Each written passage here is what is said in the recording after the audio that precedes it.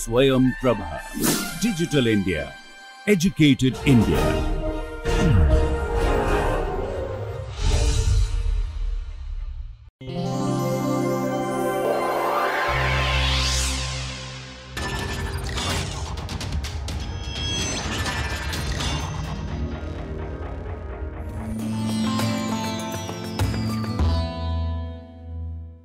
Hi there.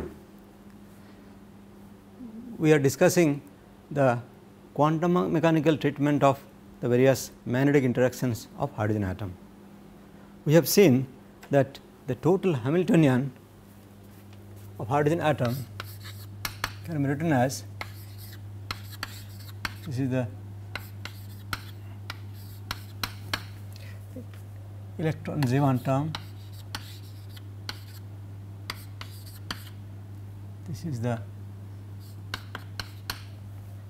nuclear Z1 term plus A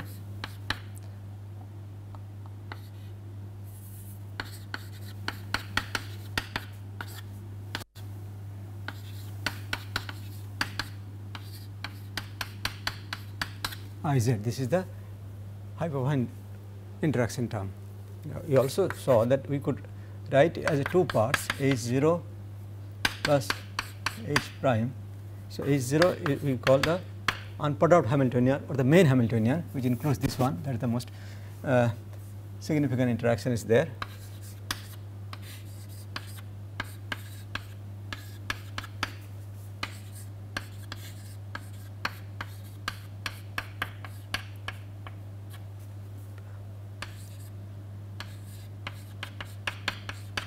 And the perturbation is this.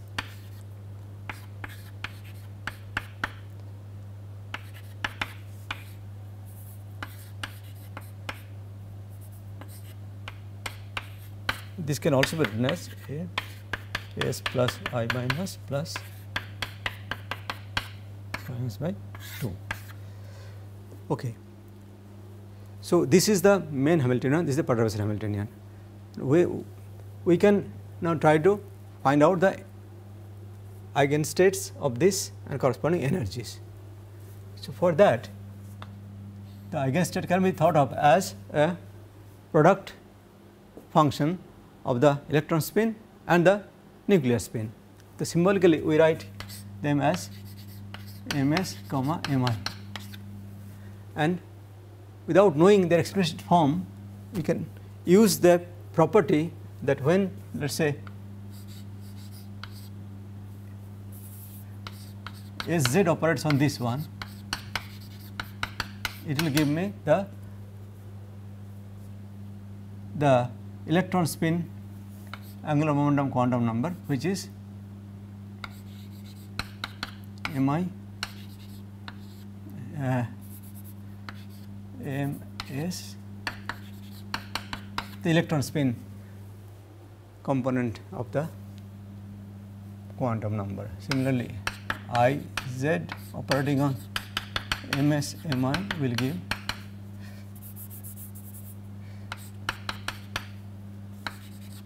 mi ms mi. So, these two identifies the possible component of the angular momentum. So, mi takes the value of plus minus half and ms also takes the value of plus minus half. So, we have got 4 possible combination and correspondingly 4 wave functions are there, and we should get 4 energy levels. All right. So, they are designated by plus half,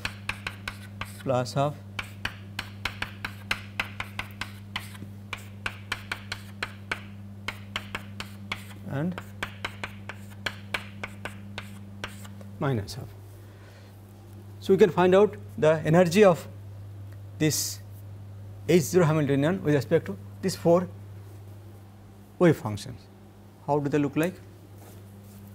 Using this formula, very easily to find out that, let us say GE beta B0 SZ operating on plus half will give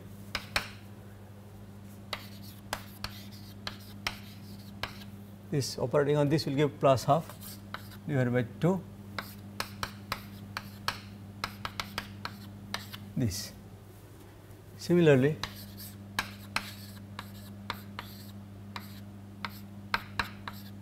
Iz operating on this will give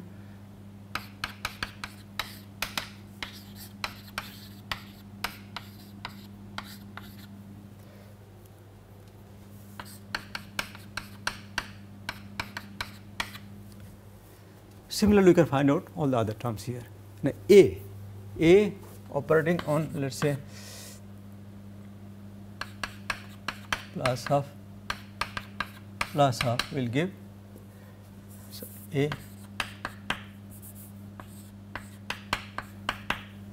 Iz, this operating on this gives plus half, this operating on this gives another plus half. So, this gives A by 4 plus half plus half. Suppose we have another one, let us say Sz Iz plus half minus half. So, this operating on this gives plus half, this operating on this gives minus half. The net resultant will be minus A by 4 plus half. This way we can find out all possible energies of the 4 states. So, these are given here. Let us call it here energy of this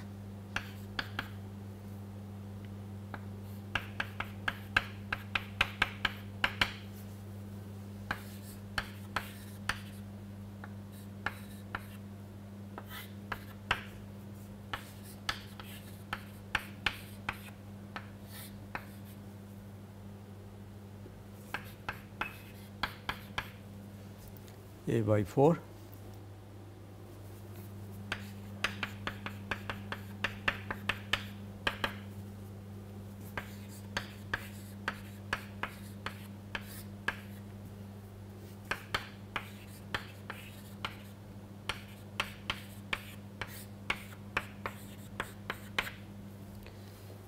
by 4 and other 2 I will write at the top of this.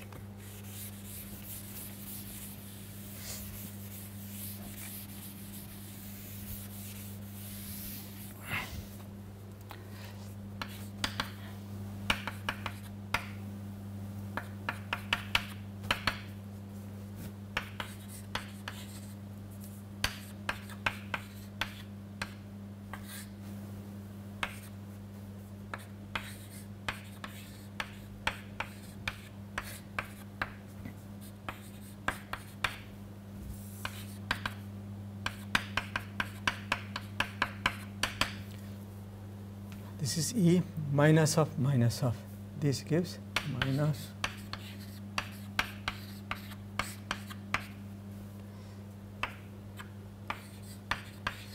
Gn beta B0 by 2 plus A by 4. So, these 4 different wave functions give rise to 4 different energies, and how they are arranged? They are arranged according to, of course, the various values of this. Here there is a mistake here. So, this is this mistake corrected. Okay. So, the major interaction is coming from the electron Zeeman term here, and then this will be very small contribution that will be added to that, and this will be also small contribution. So, these are now shown here in this slide. So, when there is no magnetic field, then all the 4 energy levels are same. So, first we apply the electron Zeeman term.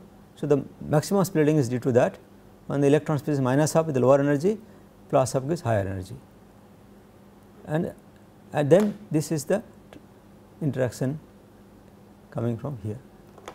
Then we add the nuclear Zeeman term, that is here Gn beta n B0 Iz. So, that splits this energy into 2 for Mi equal to plus half and minus half. Plus half here gives negative energy, so this is lower energy. Similarly, here minus gives higher energy. Okay. So, these are nuclear Zeeman term added here. Then we add this, the hyperfine interaction.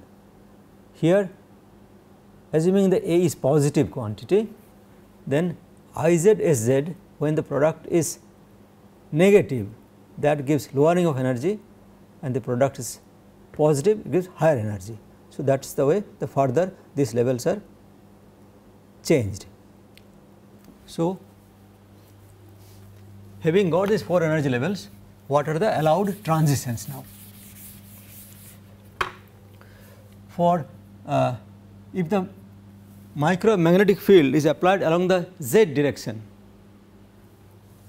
then let us say perturbation due to the microwave, let us say microwave in the z direction will have this sort of operator.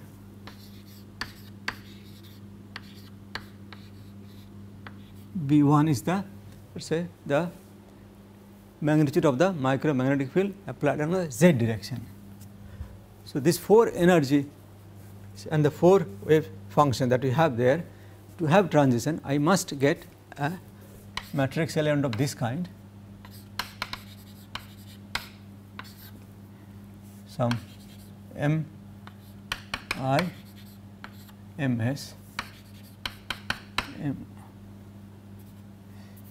M S M I and M S M I prime.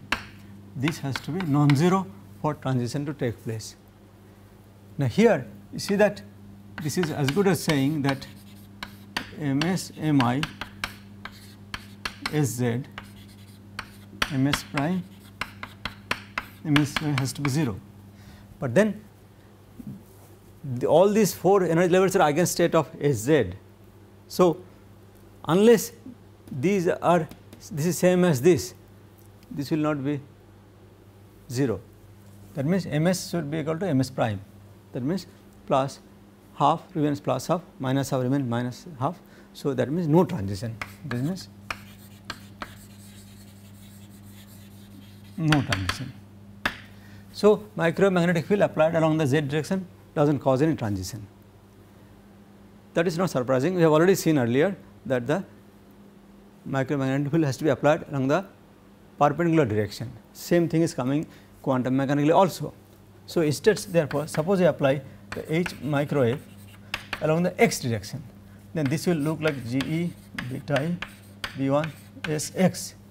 So, in the same argument now, what we need here is M S M I S x M S prime M S, this has to be non-zero.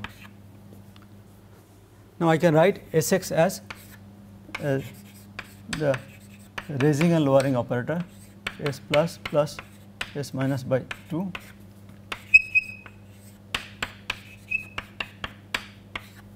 this one. Now, this can be non-zero if this operating on this gives a function which is same as this one. This operating on this gives a function which is same as this one, and what is more, that this nuclear spin part is not involved in this integral. So, this can be written as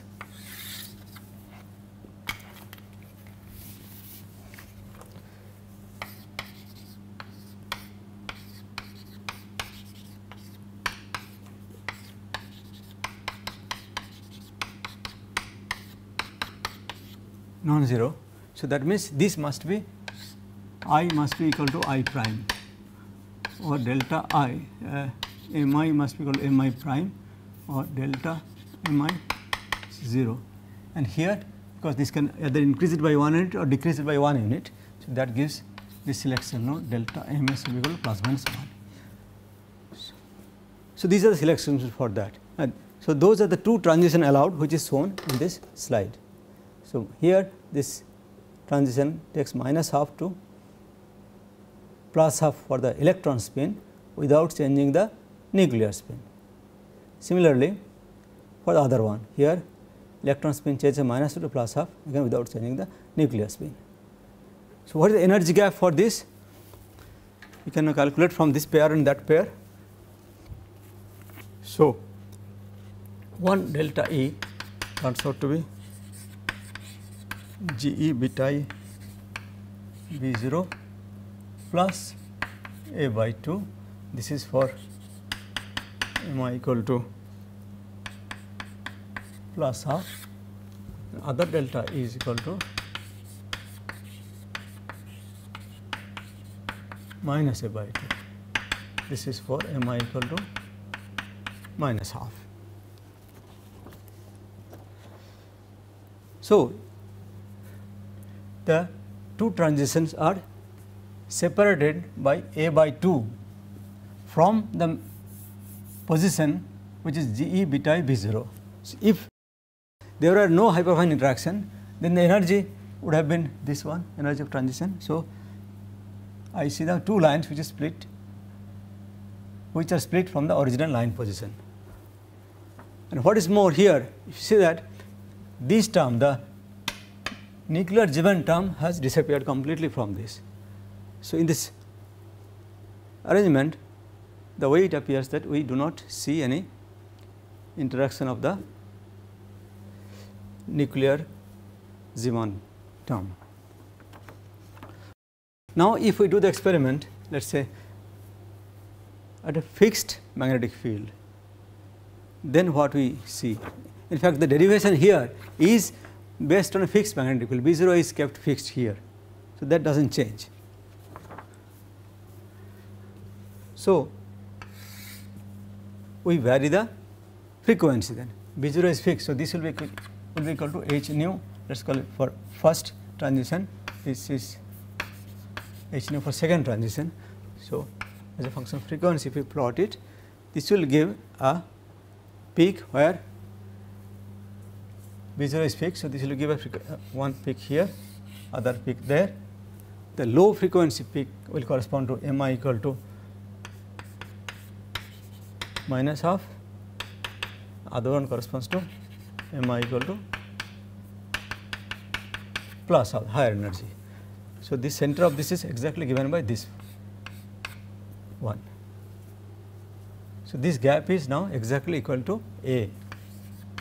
So, we say that in frequency unit, this is exactly equal to the hyperfine coupling constant, because nu 1 will be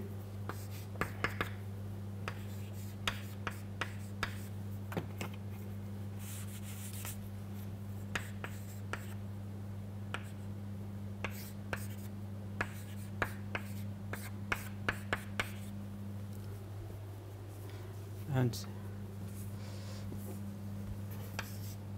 nu 2 will be GE beta I B0 by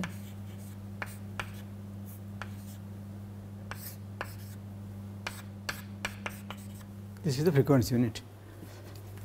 Now, if we do the experiment by keeping the frequency fixed but vary the magnetic field, then h nu is kept fixed. So, for first transition, this will be GE beta I, let us say B0 1 A by 2 for mi equal to plus half, and this is kept fixed. So, second line will be at B0 line 2 minus A by 2, this is for mi equal to minus half. So, here frequency is kept fixed. So, if I plot this as a function of magnetic field B0, then as this is fixed, my B0 comes out to be h nu minus A by 2 divided by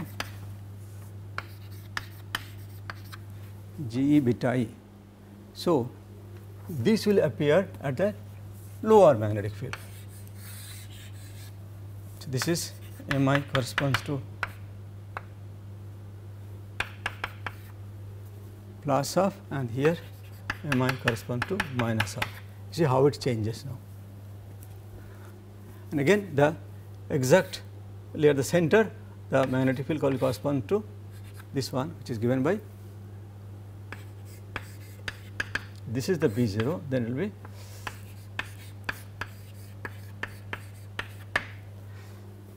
and the gap here delta B will correspond to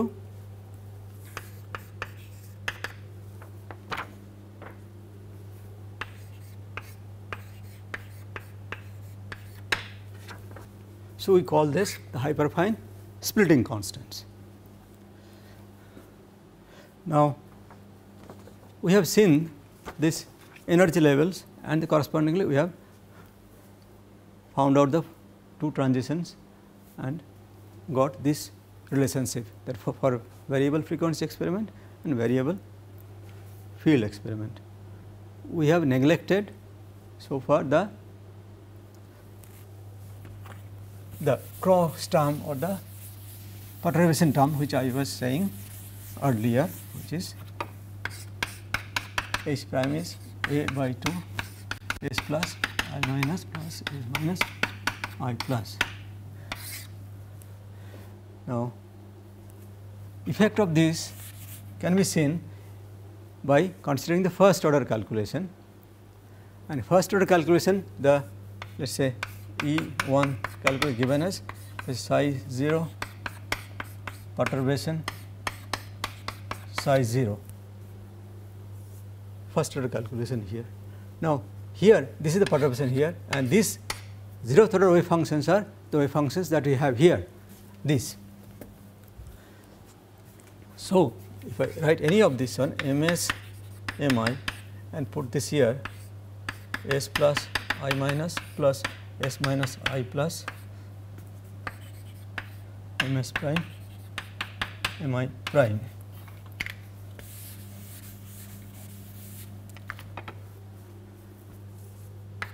So, here this is supposed to be same as here. So, I cannot have prime here, this will be same as that. Now, because this is increases the value of ms by 1 unit, this decreases by 1 unit for nuclear spin. See, this will be 0 for all possible these 4 states that we have here. So, even if we do the calculation of the first order, this term does not contribute to the energy level in any way, nor does it change the allowed transitions there. So, what we conclude from here is that all possible energies that we have discussed here and the allowed transitions, they are correct up to first order of calculation. And here the characteristic feature is that the center of the spectrum corresponds to the exact G value that we can measure from here, and it is symmetric with respect to the center, and we can ignore the nuclear Zeeman part altogether. So, with this I have shown the final slide here. For example, this is the Hamiltonian which is good enough for our first order calculation. Nuclear Zeeman splitting gives this, and then hyperfine interaction gives splitting here, and we can get the allowed transitions from this. With this we stop now.